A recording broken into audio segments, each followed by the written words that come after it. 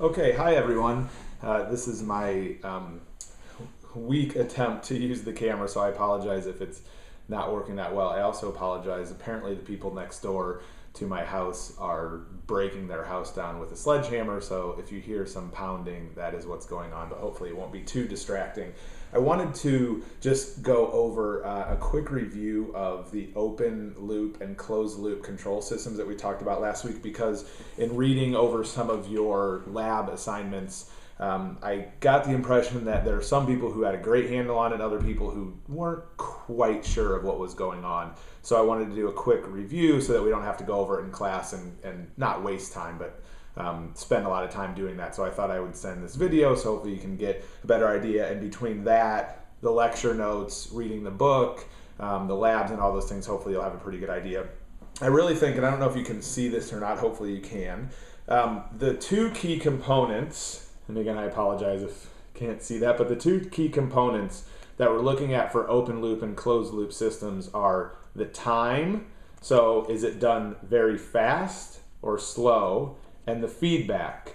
Do we get feedback only after we've completed it, or can we get it during?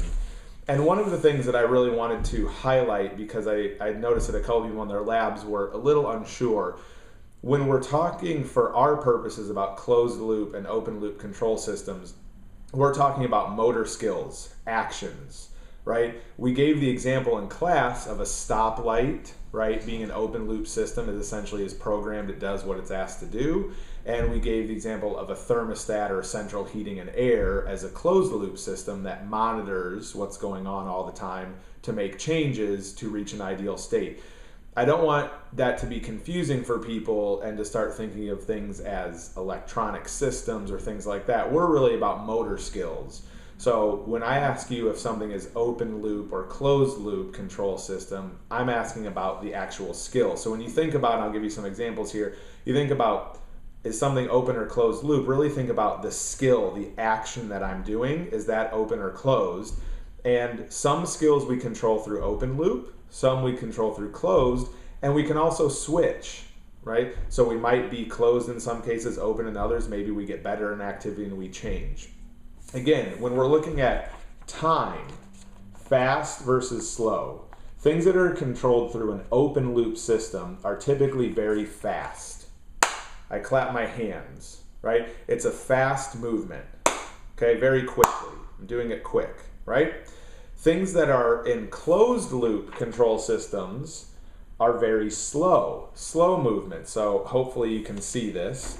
But if I were to, and I might not actually be able to do it, but you'll get the point. If I were to try to draw a perfectly straight line across this page, that's a pretty slow movement, right? So you can see the difference. A slow movement as in closed loop versus the fast and open loop. And then there's a connection, so it's not just speed, although speed is a good way to kind of judge it. There's a connection between the time and then our use of feedback. And remember, this is a key point here, is our feedback. So in open loop systems, because the movement is so fast, we're only able to get feedback and use it after the movement is done. We can't get feedback and use it during. So here's an example again. As I clap, when I do this motion, I'm not getting feedback while I'm doing the clapping motion. I only get it after. So if I were to miss, right, I barely slap my hands, I didn't have a chance to stop that while I was doing the motion. I waited, oh geez, I didn't do that right. Next time I got to make sure my hands are placed in a better spot, right? I'm doing it so fast that I'm not having time to use feedback during. And what I mean by that is feedback during would be me starting the movement of clapping and saying, uh-oh, my hands don't look like they're lined up properly. I need to change their movement. Okay, that's perfect. Well, there you can see that's not really a clap because I didn't make any noise. So clapping is going to be an open loop control system because once I initiate the movement, I do it. I'm not checking myself in the middle of the movement to change based on how I'm doing. I just do it. Snapping would be the same thing. In a closed loop system, I'm able to get feedback during the movement. So once I've started the movement, I'm still able to get feedback to see if I'm doing it correctly because it's a slower movement. So as an example, and again, I know that I'm not actually writing on this, but you guys can get the point. If I were trying to draw a perfectly straight line across here, I'm able to get feedback during the movement because it's a slow, continuous, long movement that I'm able to say, uh-oh, I'm a little high, I need to move lower. Or, oh, I'm too low, I need to go up higher, right?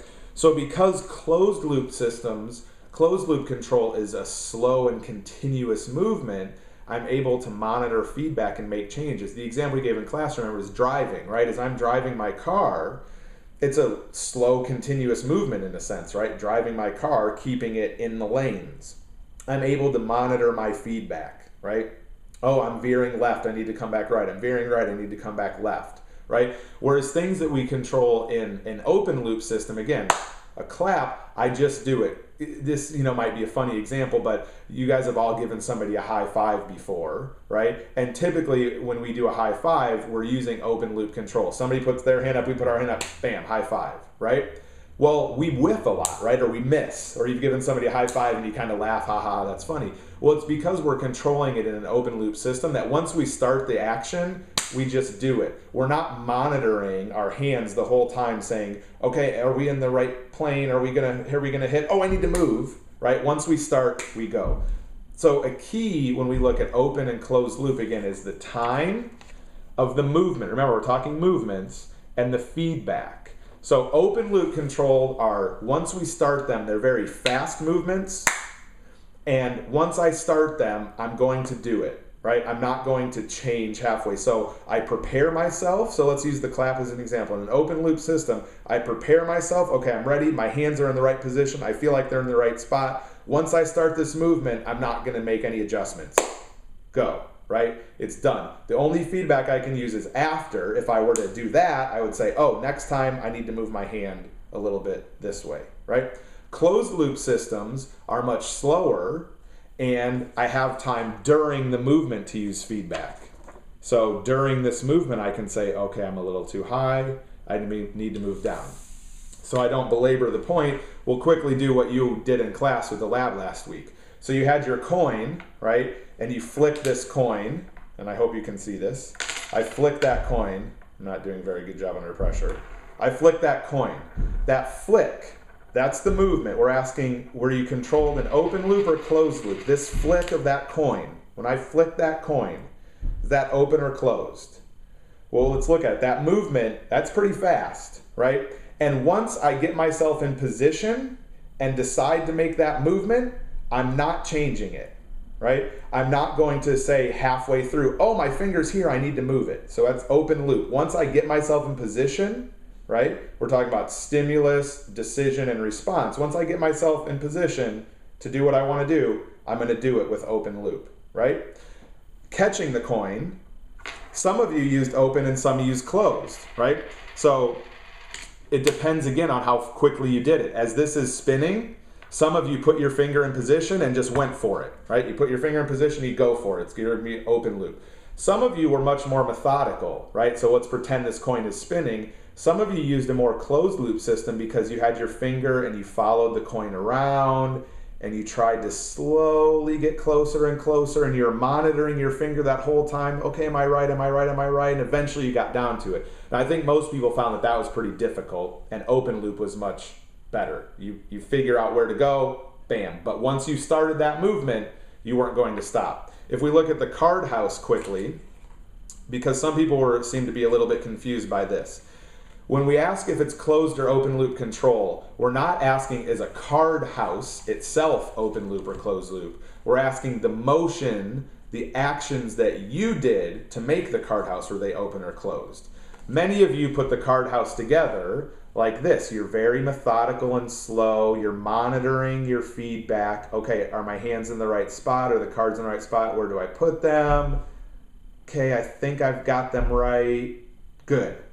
So again, it's slow, and while you're doing the movement, you're monitoring yourself and using feedback. So that's more of a closed loop. If I did it on the table, again, I hope you can see this. Slowly, okay, am I in the right spot? Okay, got it, right? I don't think I have it, but we'll pretend, right? So that's more of a closed loop. I'm monitoring it slow. If you were to use open loop control for the cards, what you essentially would have done is said, okay, okay, I think that's the right spot, and I would have dropped them, right? On the table, you would have said, all right, looks like they're in good position, drop, right? Most of you didn't do that, but that would be an example of an open loop. I get myself in position. Once I initiate the movement of letting the cards go, I'm doing it. There's no monitoring feedback. Most of you, though, use closed loop, very slow and methodical to try to get a measure, right? Quick exercise example for you, right? So having somebody do a squat typically will be a closed loop control because they're going to be going down very slowly. Not sure if you can see this, right? But somebody's going to be going down very slowly in their squat, right?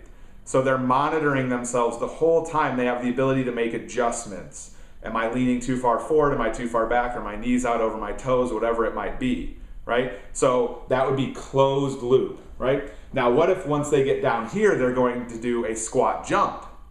Now, this might be an open loop. Once I've gotten down here, the jump is going to be open because now I get myself in position. I'm ready to go. 1, 2, 3, jump. Once I initiate that jump, I can't monitor feedback and change. Okay, so again, those are the keys when we're looking at open loop and closed loop.